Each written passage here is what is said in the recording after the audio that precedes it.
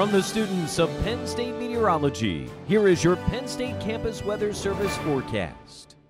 Good afternoon, Penn State. My name is David Guerrero from the Campus Weather Service, here with your Friday afternoon forecast. Now, taking a look at the live cam coming straight from Beaver Stadium, we are currently under overcast conditions with current temperatures at 45 degrees, feels like 37, with strong winds coming from the west at 17 miles per hour.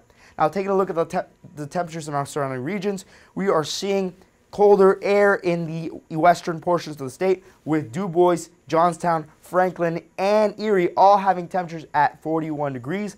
Then as we head to the lower eastern portions of the state, we see warmer air lingering in that area, with temperatures reaching the lower to mid 50s, with Allentown, Philadelphia, and Harrisburg. Now, with the radar covering the last few hours, I like to highlight rain showers developing in Cleveland. That will be very important for our upcoming forecast. These rain showers will develop into a larger rain system that will engulf the western portion of the state starting tonight at 7:30. This rain system will linger on for tonight and for tomorrow morning, as we'll head into the eastern portions of the state. Then for tomorrow, a clipper system will follow with that rain system as well, giving us rain and snow for tomorrow. Then the rain will go through the New England area, just leaving us with that clipper system, giving us snow showers and flurries for Sunday. Then the clipper system will leave, giving us high pressure for the beginning of the week next week.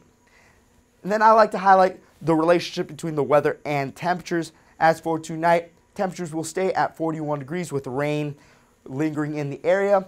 Then as the clipper system follows, temperatures will drop to 39 to 35 degrees. Then around noon tomorrow, temperatures will rise back up to 41 degrees. Now, for today, temperatures will reach 50 degrees, partly cloudy with winds at 10 to 15 miles per hour. For tonight, temperatures will drop to 37 degrees as that clipper system, as the cold air from that clipper system will follow. Rain showers with winds slowing down to 5 to 10 miles per hour. And then for tomorrow, temperatures will be at 45 degrees. Rain and snow showers as that clipper system and rain system will combine. Temperatures will reach back to 10 to 15 miles per hour.